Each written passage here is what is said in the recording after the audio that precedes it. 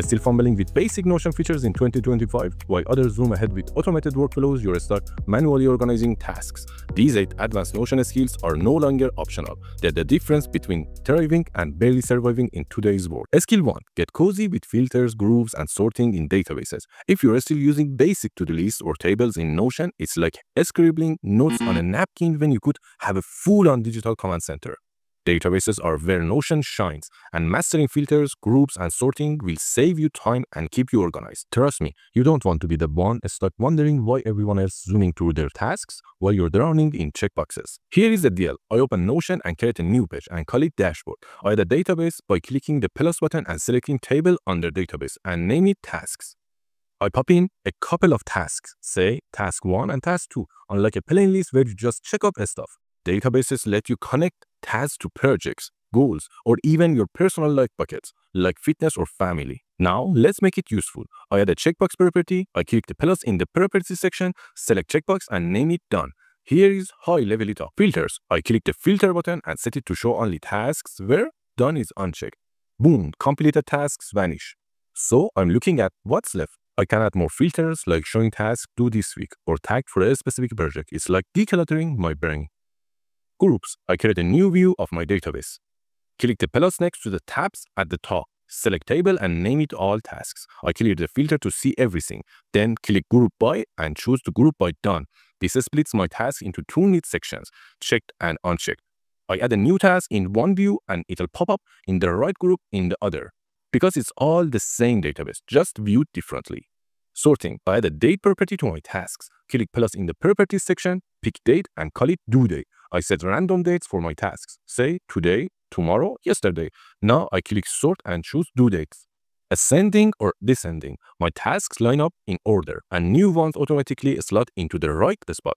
Why does this matter? Filters, groups, and sorting let me see exactly what I need when I need it. It's like having a personal assistant who organizes my life without asking. If you're still using basic lists, you're working harder than you need to. Skill 2. Make your calendar your best friend. Notion's calendar view is a game changer for keeping my life on track. Instead of creating a new database, I link it to my existing tasks database. On my dashboard, I type /calendar, select calendar view, and choose my tasks database. Since it's got dates, my tasks pop up on the calendar. Task 1 on today, Task 2 on tomorrow, and so on. Here is where I need to clarify. While Notion's calendar view is powerful, it doesn't directly sync with Google Calendar by default. For this integration, you'll need to use a third-party tool like Sync with Notion or the Notion API. What you can do natively is view your tasks in a calendar layout and manually assign them to a date. You can direct tasks to a specific time slot for time blocking directly in Notion's calendar. It's only support day labeling organization, not hour labeling scheduling. I use this calendar view for planning what I'll work on each day. If I change a task date in the calendar, it's updated in my database instantly. I can add a new task directly in calendar. Say task 6 on next Tuesday, and it'll show up in my dashboard's task list. This two-way functionality helps keep everything consistent across different views. For true time blocking with specific hours, you need to export to Google Calendar or use the separate Notion Calendar app. Skill 3. Visualize your progress with charts. Charts in Notion are like a window into my productivity, helping me visualize data from my databases.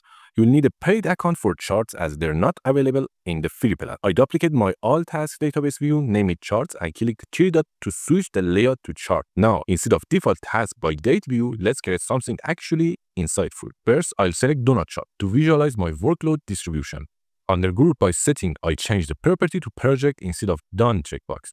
This instantly shows me which projects are consuming most of my bandwidth. For instance, 40% marketing, 30% product development, and 20% client work. I can add a filter to only include tasks with priority equal high to see if my urgent work is balanced across projects or concentrated in one area. This reveals that 70% of my high priority tasks are in marketing, a clear sign I need to redistribute my focus.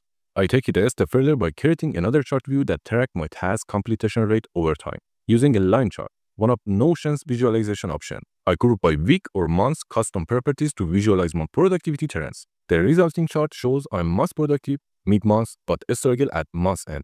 This insight alone helped me restructure my workflow, shifting complex tasks away from those low-energy periods. Charts aren't just data visualization. They're strategic decision-making tools that transform my 8-hour workdays into focused 4-hour session with double the output. Skill 4. Collect feedback with forms. Notion forms are a must if you're a student, freelancer, or just need input from others. I type /form to create one. Add questions like text field or multiple choice, and customize it to fit my need. The tricky part, sharing it right. After I'm done, I click Share Form and switch it from anyone at your Notion account to anyone on the web with a link. For private workspaces, you'll need to check Allow Public Access to this form in the Share menu. I copy the link and I'm good to go. No need to manually add people. Here is a quick example. I build a client intake form with these fields: name, text field, email field, project type, select with options like website, branding, social media. Budget range, select with options 1K to 5K, 5K to 10K, 10K plus. Project description, text field, timeline, date field. When clients submit this form, their responses populate my client database automatically, making onboarding seamless. No more copy-pasting information from emails.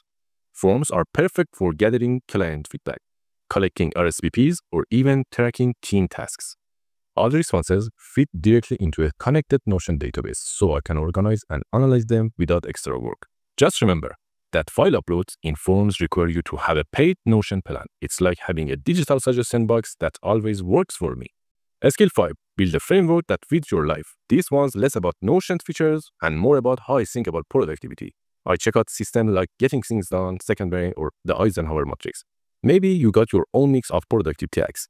The key is to take those ideas and build them into my Notion workspace. My dashboard handles everything: tasks, project, goals, journaling, time tracking, you name it.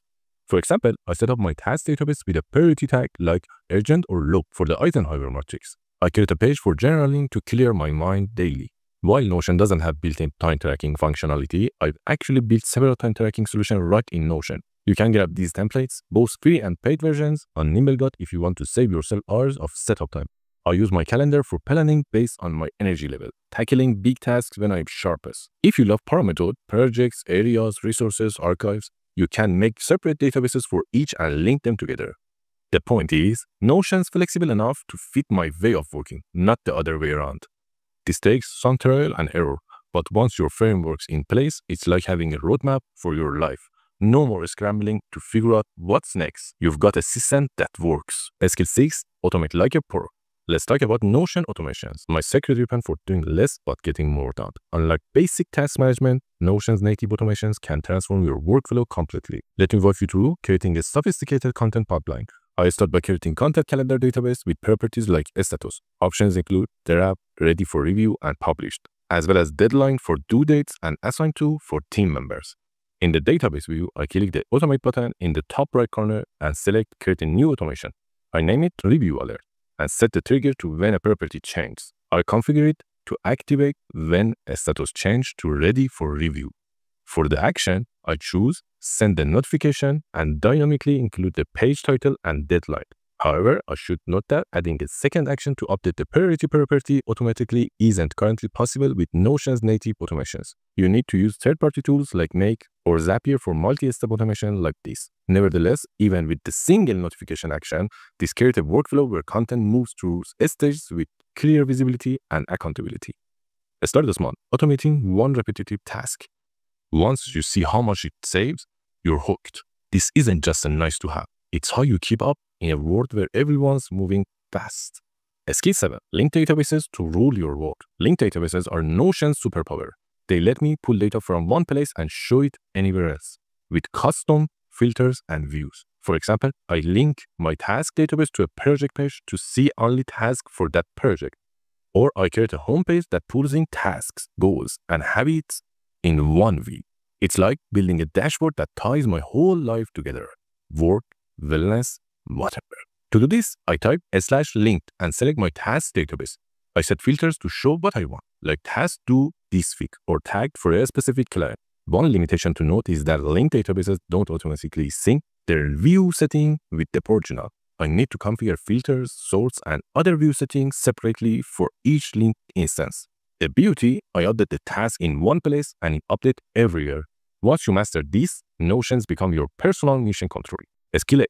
Scroll through updates with feed view. Notion's feed view, introduced in mid-2025, it's like turning my database into a social media feed or blog. Perfect for staying on top of updates or sharing team news. It displays my database pages as scrollable, card-style posts with previews of the content inside, so I don't have to open each page to get the gist. Sync team updates, project logs, or even a personal journal that feels live and interactive. I go to my database, click the plus next to my current view, and select Feed from the dropdown.